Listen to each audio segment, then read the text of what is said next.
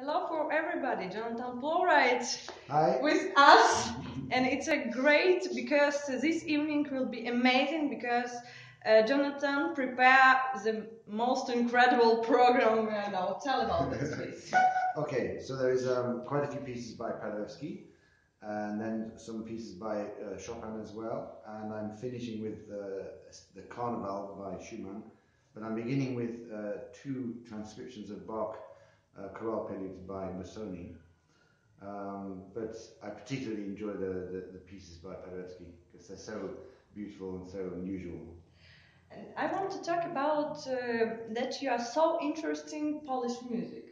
Why? Yes, I just like the style of it. I think the melodies are fantastic.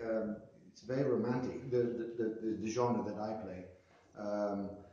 And it speaks to me. I think there's lots of dances in this music, and there are some fantastic composers who wrote really well for the piano. And I think it's a shame that sometimes some of the lesser known composers, they become forgotten.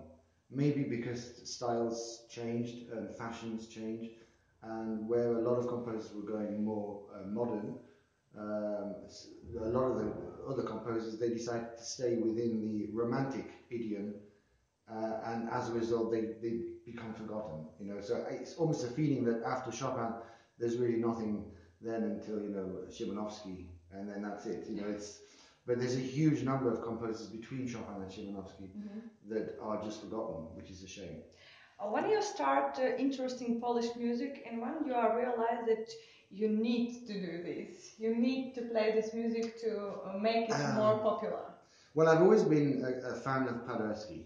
When I was very young, my parents had an old recording of him playing Chopin, but also some of his own compositions. And I just loved the way he played, and I was fascinated by Paderewski the man, an amazing humanitarian and a politician, and he was multi-talented.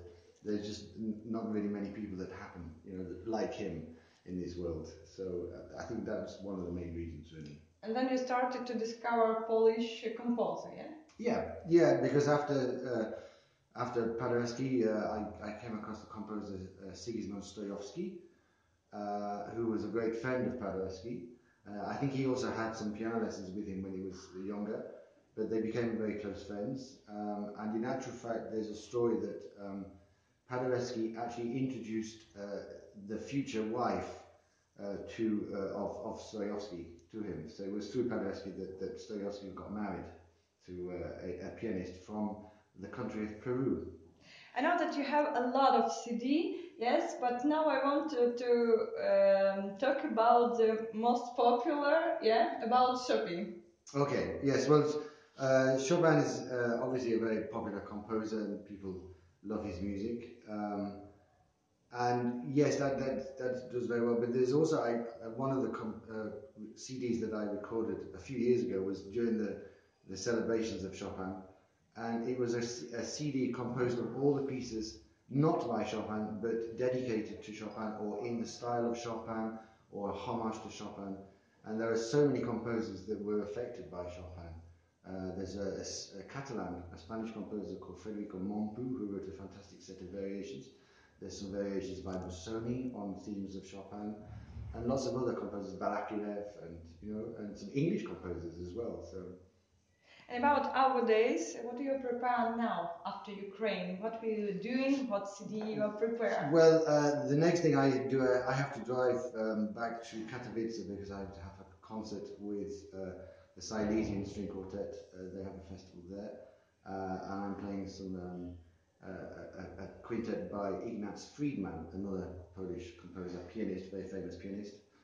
And then after that, I'm going to be working on some more music by a Czech composer, Josef Suk, who's not famous for his piano music. He's much more famous for his violin writing, but he wrote some very beautiful pieces. But this is obviously very different. It's very much Czech style music. But I think it's good to explore the music of different countries, and rather than just stick with some of the same ones, try different things, Okay, it's a plans, but today we have a great opportunity to listen to your music in this evening, so you can invite Ukrainian melomans to come to concert to join us. Yes, definitely. Please come along. I hope you have a great time. I certainly intend to have a good time. So, thank you. Thank you.